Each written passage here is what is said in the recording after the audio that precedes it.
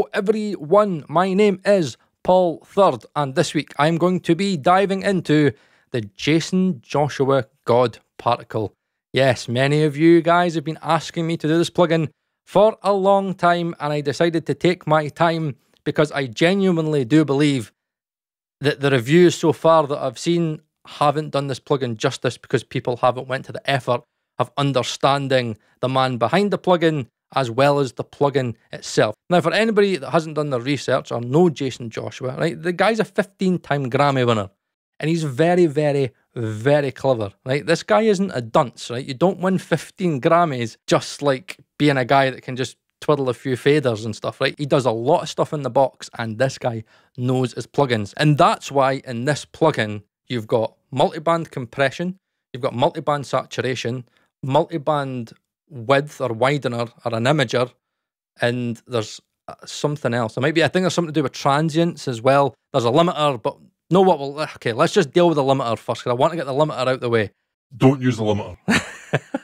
I know, I'm trying to be objective as possible, I did say, but it's not something that you should actually use and print a track with. As you can see, it adds a crap ton of saturation. Jaycen himself has said it's what he calls a crunchy limiter. Basically, it's a saturated limiter with this crap ton of aliasing in it. And it also adds quite a bit of CPU as well. Look, let's just cut the bullshit, right? You know I don't like aliasing, but I might not bother you. It's got a sound, it's a crunchy limiter, but Jaycen has said in interviews, in the Mix with the Masters interview anyway, that he never, ever, ever prints with a limiter on. It's just something to check. He might mix through it, give him an idea how it's going to sound, but he never, ever, ever prints with a limiter. This plugin is not a mastering tool. Many people have tried to use it as a mastering tool. It's not. It's a mixbus tool. It's a mixer's tool. So just to get that out of the way, the limiter is just a tool you can use. It's an added little option, but the main sound of this tool isn't in the limiter. Just be very wary of that. Now, in terms of using this plugin, it is genuinely as simple as any plugin I've ever used. Left-hand side, you've got an input gain stage. It's telling you the little green bar, hit it around here. This is how the plugin wants to be hit. Feed it with the right input level. Then to the right-hand side of that, you've got your EQs. Low, mid, high. Low shelf, wide mid bell, and a high shelf. Now, you can use these EQs as like tonal options. However, the multiband compressor wants to be fed a certain way, and that's what the EQs are for. It's just to ensure that you're hitting those targets. So you've got a low shelf, mid bell, and a high shelf, and if you use and tweak them, it'll be an easy way of being able to hit the multiband compressor the right way. Many people have tried to copy the kind of Ozone 4 kind of presets that Jaycen, this is based on, right? So for anybody that doesn't know, all of this started with a mixbus preset that Jaycen had with isotope ozone. I think it was Ozone 4. Right, okay, I'll try and stay in the middle. So on the sides, these are like the presets that he shared on Instagram. I don't know when he did it, maybe a couple of years ago.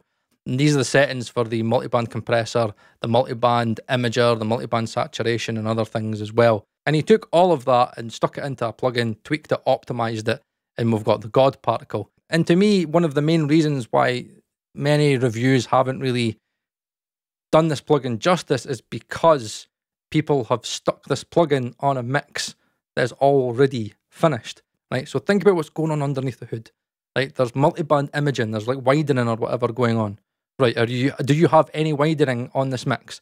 Yeah, I've got acustica lift 3 with adding in some width, right? Take that off. And then, right, compression. Have I already got compression on this? Yes, I'm using the Arturia, the Neve 33609. Take that off. Like, God Particle genuinely replaced 2 plugins that I always mix through. I love the Neve 33609 for that kind of depth that it adds. And the more you hit it on the instrument bus, you can add more of that depth. The multiband compression in God Particle does it, and I prefer it, and it's all in one plugin. But then what I noticed was then the targets weren't hitting right, mainly because I took the compressor off. And then I looked at the midband of like the compressor section, and I was like, right, okay, it's now hitting too far now. I'll bring down the mids a bit. But then it wasn't really sounding the way that I wanted it to. And then I was tweaking with it, and I was playing with it, and I actually sat with it for like a good half an hour. And what I noticed was when I brought the mids back up to 0, and I played with the vocal, because I knew that the vocal was the main thing being detected by the midband, I just tweaked the vocal. And then I got the vocal to a point where it was sitting just right. It was in the green. Honestly, it's just like the right amount of multiband compression, and it just sits right. And, you know, I was getting a little bit worried because I was like, obviously, you know, the way I feel about saturation and stuff. And many people have been like, yeah, it's a color box and stuff. It's not really as much as a color box as what many people think. Now, for example, right, here is a 1K sine tone. Now, as you can see, it's just adding 2 orders of odd harmonics. And that second order of odd harmonic is barely audible. Actually, here is a full sweep running through the plugin at -6 dBFS. And as you can see, that main first third order harmonic, that's the one that's really audible. The second one is really hardly audible. So it's not adding as much saturation as you think. It's just enough. It's just enough to give you a little bit of extra added color, just to give you a little bit, maybe more of that, what people class as that analog feel. However, the aliasing, ding, ding, ding, ding, ding, ding, ding, ding, the aliasing bell is going off because obviously, as you can see, there is very strong aliasing. And when you play the sweep back, you can hear the aliasing on the tail as well. So it is there and it is audible. And due to the very steep filter that God Particle's got, just like after like 21, 22K or whatever it is, when you ×2 oversample it, all the aliasing disappears. Well, it doesn't disappear, but it's inaudible. And this is where I kind of get to the part of the video where I have a little bit of a bugbear, which is the fact that there is no ×2 oversampling, right? I understand why they did it, because this plugin, on my i9 anyway, takes about 6 to 7% CPU. However, 6 to 7% for like a multiband compressor, widener, like transient enhancement, like multiband saturation, and like the EQs as well, which actually acts as a color EQ as well, because when you've got that on and you use the EQ with it, it reacts to the harmonics as well. So the harmonics work in tandem with the EQ as well. So 6 to 7% for a plugin that's doing all of that isn't too bad. However, I understand why they didn't do the ×2 linear phase oversampling option, is because when you do, it is like 15 to like 19%. Some like that's worst case scenario. I'd say between 15 to 17% CPU. However, it kind of spreads over the course pretty well in Pro Tools, and that is in Pro Tools as well. We all know that Pro Tools is pretty shit for CPU, and actually in my mix, I managed to get away with the ×2 oversampling via Meta plugin, and it's not crashing out on me, and the CPU is handling it. Now, many people may be like that's, you shouldn't really need to worry about it. Here's the thing: when I did my blind tests, right? Obviously, you know, it's me, it's Paul Third. When I did my blind test, and I did the God Particle at 48K, and then the God Particle at 48K ×2 FIR, so linear phase oversampling, and I was listening back and forth, I couldn't consistently pass the blind test. I couldn't consistently pass a triple blind test. And that is mainly because the difference is really in the high end. I think when I'm pretty sure I'd done a null, and when I'd done the null on my single, it was like from, I think it was like maybe from 7K onwards, and only certain parts are really audible, but you can hear it. And when I was listening to a part of the vocal that was just like a little bit toppy, and then I did the blind test, I could pass it every time. So removing that aliasing is going to result in something that is audible, and to me, makes it more super analog, because to be honest, that's the biggest bugbear for me in the marketing, is calling something super analog when it's got a ton of fucking digital artifacts in it. There's audible aliasing in it, and I've got to oversample it myself.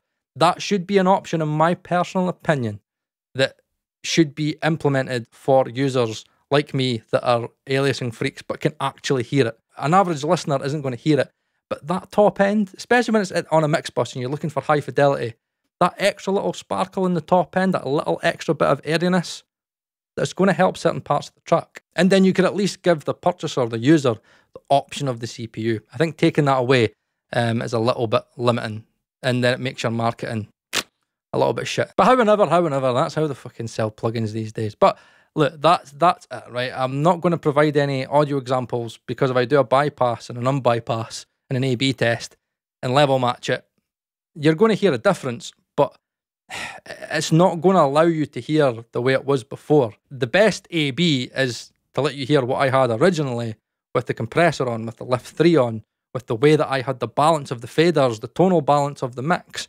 It changed. It didn't completely change, but I did change certain factors of that song. I changed how much bass I added in, the level of the vocal. Just certain elements were tweaked and changed. So it did a lot more than what a standard A/B would show you. I'll say it again, 15-time Grammy winners making plugins to make your life easier, giving you what took them years and hours upon hours upon hours to like just get right in one plugin. Do I need it? No. Do I want it? Hell yeah. Hell yeah, I want this plugin because I feel that it makes my workflow easier. I understand it. It's helping me with the vocal level. It's giving me that depth that I want. However, I will say, when I was running it through Doctor, it's extremely slow. Like, I actually had to take a photo of the fundamental sweep. That's how slow it is and buggy it is in Doctor.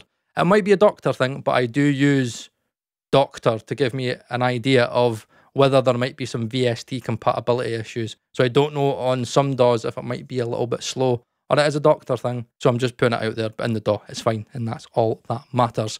My advice to you is demo it, stick it on a mix that you're currently working on. If you've got compression on there already, take it off. If you've got widening on there, take it off. If you've got saturation on there, take it off. Just let this thing do what it's going to do. Try it out. If it's for you, it's for you. Many people may already have mixbus chains that are very similar to Jaycen's. You're not really going to get a benefit out of it. Me personally, I felt I got a benefit out of it for my single, and I'm a bit gutted that the trials away expired today. But I don't know. I emailed them just in case, just to be like, look.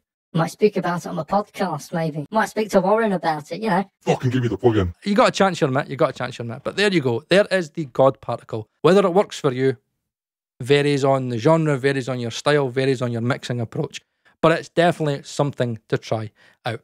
And there you have it. My name is Paul Third. Hopefully the next time you see me, I have it. If not, I may be, I don't know, 90, 80 quid down or whatever. Depends. I will try to get it for free. But there you have it. It's not been sponsored. My opinion, as always. My name is Paul Third. And I'll see you again next week.